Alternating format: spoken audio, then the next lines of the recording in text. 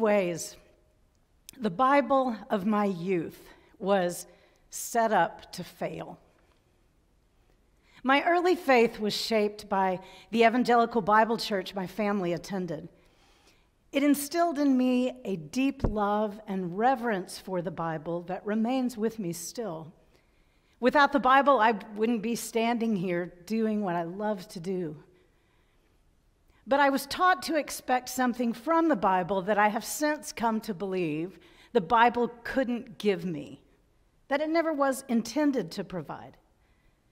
I expected the Bible to be an internally consistent voice of authority that offers clear, universal answers to life's questions. My questions as a younger woman, were sometimes personal. I'd turn to the Bible with my questions like, how can I be a faithful person pleasing to God? And what is the path toward becoming a good spouse? And later, for me, a good mother. One question I asked a lot, is it wrong to be gay? I also asked the Bible questions like, do people who don't believe in Jesus really go to hell forever? Why do horrible things happen to really good people? And is it my sin that made Jesus die on the cross? I was taught that the Bible was my go-to when I had questions, a kind of owner's manual for life, basic instruction before leaving earth. The Bible came without flaws or contradictions. It could be trusted to speak clearly and decisively on any issue up for debate, be it political, social, or personal. That seems like a long time ago. Sometimes people go to the Bible with their questions about everything from, is climate change real? And how long have humans inhabited the earth? To, how can I keep my marriage together? Or, can the Bible alone cure depression, anxiety, addiction? Today we continue our worship series expounding on a wonderful book by Rachel Held Evans, Inspired, Slaying Giants, Walking on Water, and Loving the Bible Again.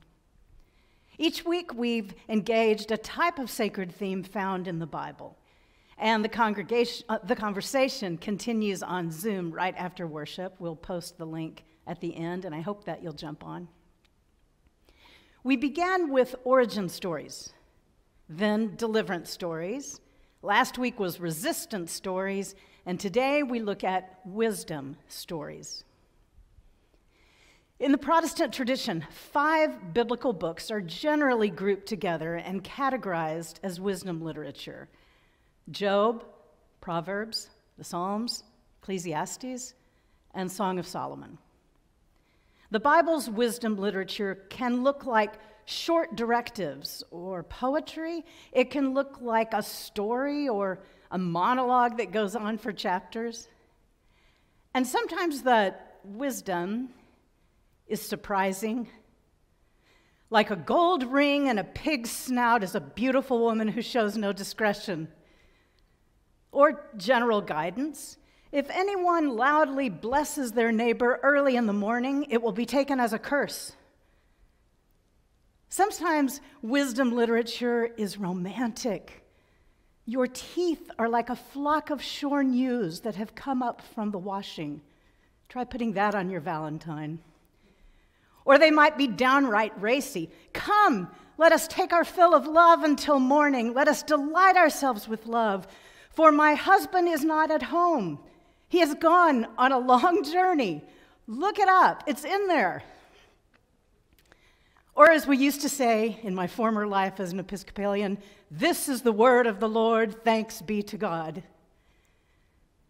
Now, I'm having some fun here, but most wisdom literature is more seriously minded. The aim of wisdom literature is to uncover something true, about the nature of reality in a way that makes the reader or listener wiser. In the Bible, wisdom is rarely presented as a single decision, belief, or rule. Wisdom is a path that must be continually discerned amid the twists and turns of life. Wisdom is not about sticking to a set of rules or hitting the bullseye that represents God's will. Wisdom is a journey that takes a lifetime.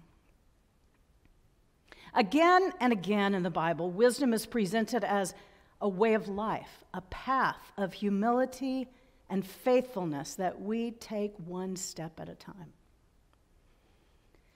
Much of wisdom literature seems to say, if you live right, you will prosper. If you don't, you will suffer. It's this clear dimension of reward and punishment. Do this, you'll get that desired result. And if you don't, things will not go well for you. It's a simple idea and a very common one in the Bible. Trouble pursues the sinner, but the righteous are rewarded with good things. The righteous eat to their heart's content, but the stomach of the wicked goes hungry. A little while, and the wicked will be no more, but the meek will inherit the land and enjoy peace and prosperity. For ancient Hebrew people, this principle of reward and punishment was established from the very beginning. God is said to have delivered the 10 Commandments to Moses. If the people followed the commandments of God, they would prosper. And it seemed to work that way. Joshua followed God's instruction and won great battles, and the walls came tumbling down.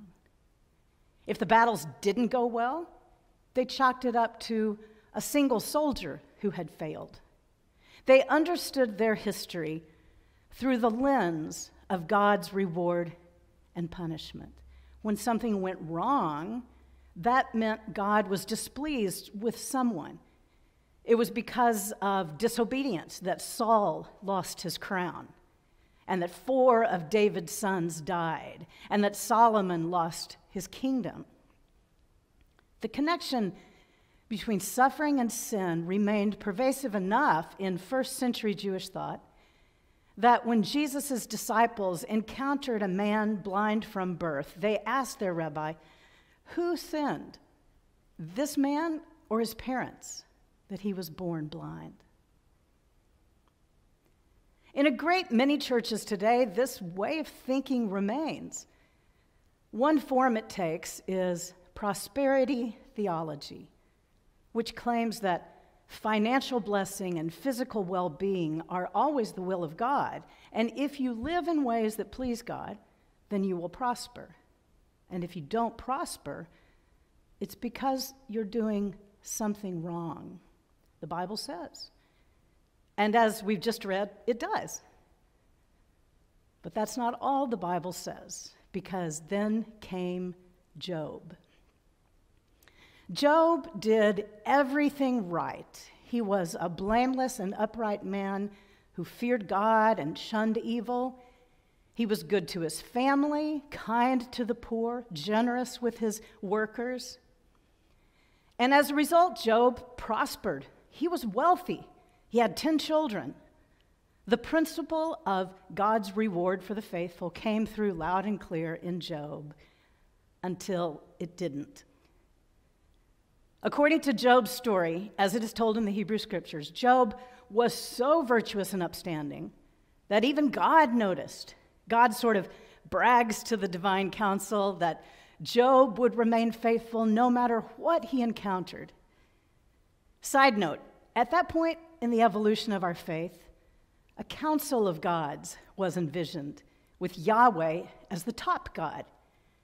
It indicates a transition from polytheism, many gods, to monotheism, one God. Remember the first commandment, I am the Lord your God, you shall have no other gods before me. It's the assumption, of course, that There are lots of gods, but Yahweh is at the top God, the most powerful. So, on this divine council is a character named Satan. No, not Satan, the devil. Satan is a generic Hebrew term that means adversary. Long story short, God bets Satan that Job would remain faithful no matter what happened to him. Satan says, I'll take that bet. And then he caused one horrible thing after another to happen to Job. Job lost his family, his business, his land, his health. Job lost everything. And Job's response takes up the next 37 chapters. Job maintains his innocence. Even though his friends tell him he deserves his suffering, Job says, I did nothing to deserve this. He speaks plainly about his pain, confusion, and disillusionment with God. And then God speaks. In this beautiful poetry, God essentially says, don't listen to your friends. I am God, you are not. Here, let me restore your prosperity. Happy ending. What then does the story of Job say about wisdom? According to Bible scholar Ellen Davis, Job's story says that the person in pain is a theologian of unique authority. The one who complains to God, pleads with God, rails at God, does not let God off the hook for a minute, she is at last admitted to a mystery. She passes through a door that only pain will open and is thus qualified to speak of God in a way that others, whom we generally call more fortunate, cannot speak. It's not only in Job that we find a flaw with reward and punishment. Throughout the Bible's wisdom literature, we find this other side of the conversation. One psalm declares, a little while and the wicked will be no more. And another asks God, how long will you defend the unjust and show partiality to the wicked? Psalm 73 laments the successes and pleasures of evil people. They are free from common human burdens. They're not plagued by human ills. Surely in vain have I kept my heart pure. Ecclesiastes just says, what are you going to do? When times are good, be happy. When times are bad, remember, God has made the one as well as the other. I remain unconvinced that God causes the good or the bad, but that's a sermon for another day. As Rachel Held Evans writes, in short, when it comes to the nature of suffering and blessing, the Bible does not speak with a single voice. Which means that whenever we hear a declaration that starts with, well, the Bible says, we should be wary. We should ask questions like, where does it say that? And to whom are they speaking? In what context? What else does the Bible say? Authentic engagement with the Bible means embracing its diversity. Wisdom is situational in the Bible and in our lives. Wisdom isn't just about knowing what to say, it's also knowing when to say it. Wisdom is not only knowing what is true, it's about knowing when it is true. Just like Job, we are invited into the whirlwind to cry out and question, to demand and debate, to consider the big questions of life without resting in easy answers. As Marcus Borg said, the Bible is best understood as a primary conversation partner. The Bible reflects the complexity and diversity of the human experience. The writer of Ecclesiastes asks, where does wisdom come from, and where is the place of understanding? Wisdom is not found in a single place. It's not about finding an answer. Wisdom is about getting on a path that will take a lifetime.